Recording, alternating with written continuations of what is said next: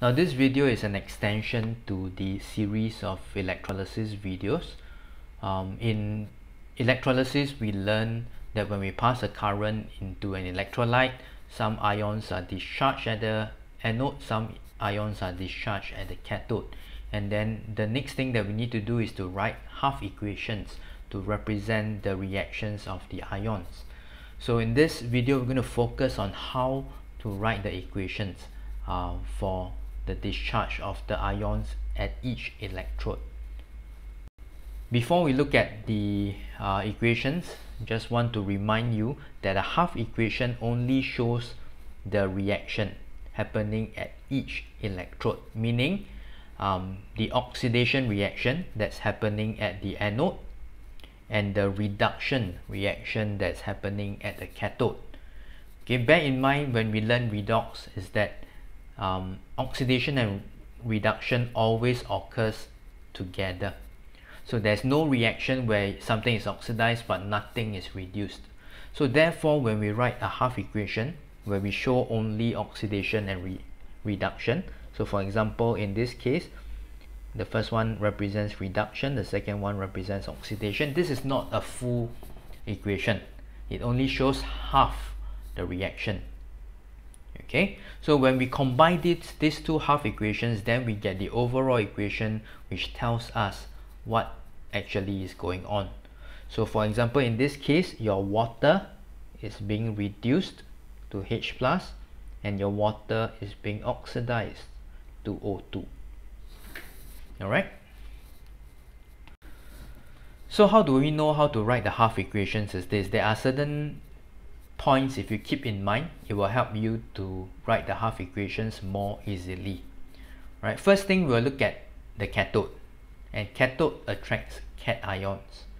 Okay, so we will look at some common cations that we will get in the different electrolysis scenarios.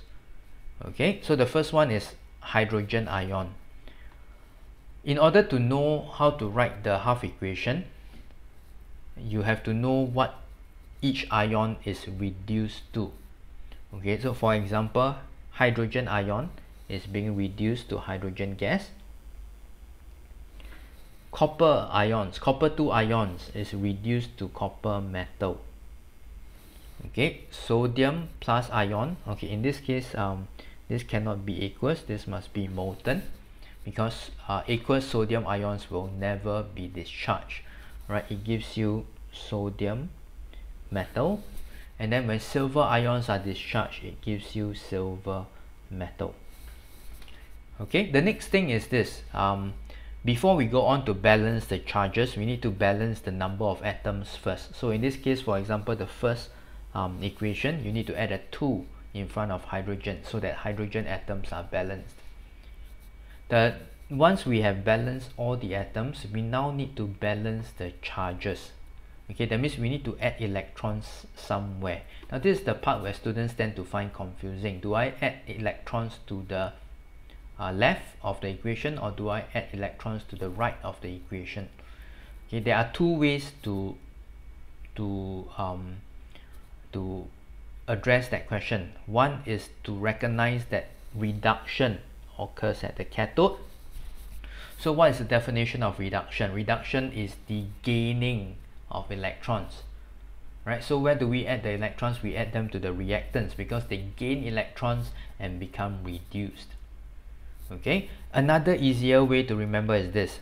If you look at the ions at the cathode, they are all positively charged. Right, positively charged ions will attract electrons, so we add them to the positive charge side. Okay, and how many electrons to add? We must add enough electrons such that the charges are cancelled out. Okay, so for the other electrode, for your anode, now it will attract your anions. Okay, and then oxidation occurs at the anode, so we need to know what each anion is oxidized to. For that, hydroxide is oxidized to oxygen gas. Okay, chloride is oxidized to chlorine gas. Oxide ion is also oxidized to oxygen. Okay, the last one I'll leave it For now, we'll explain it later. It's a bit different from the rest. Okay, so to balance the first three equations, we need to first balance the atoms of each element. For the very first one, when we look at hydroxide, it's oxidized to oxygen, but now your hydrogen is nowhere to be found. So definitely we need to have water in the product as well. Okay, so this equation is not easy to balance, so I would encourage you to memorize the half equation for this particular one, where we have 4 hydroxide giving you 1 oxygen, 2 water plus 4 electrons. Okay, now notice again now that the reactants, your anions, are negatively charged, so it doesn't make sense, all right, to add electrons here. Okay, because negative will repel. All right, so electrons will never appear on the same side as anions. Okay, so for equation number 2, we need to balance the charge. We need to balance the chlorine first, and then we need to balance the charge. And for the third equation, we need to balance the charge by adding 2 electrons. So once again, since the reactants are all negatively charged, they do not want any more electrons, so they can only give away electrons. Alright, for the last example, we have copper metal, which is a reactive electrode. Whenever a reactive electrode is used at the anode, we must take care that it can be oxidized.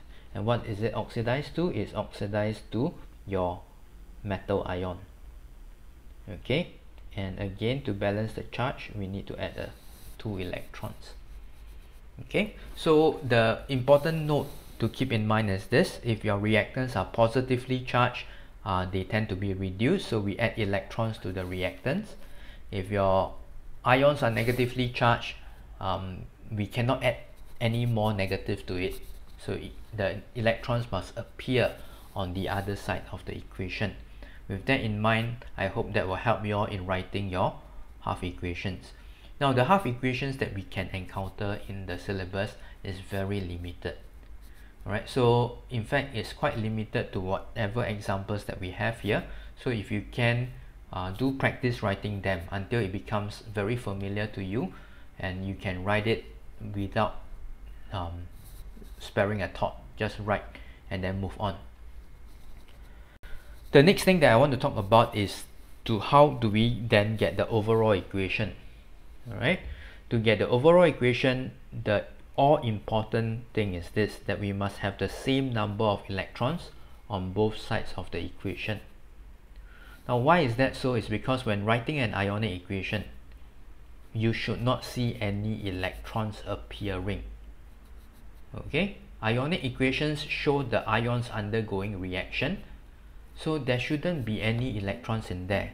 So in order to ensure that electrons don't appear in the overall equation, we must make sure that the number of electrons on the left and on the right are the same. In this case, we are looking at these 2 half equations. The number of electrons on the left would be 2 electrons, the number of electrons on the right would be 4 electrons, so they are not the same. So how do we make them the same? We have to multiply the first equation by 2, which will give us the following half equation.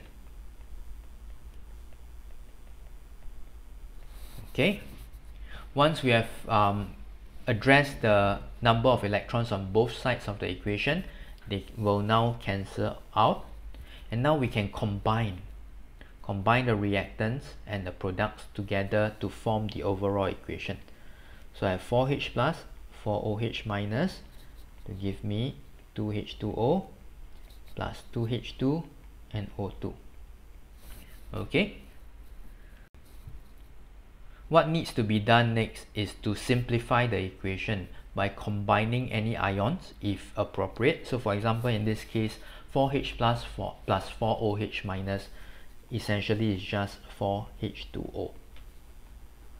Okay, and then after that, by simplifying it further, by cancelling out any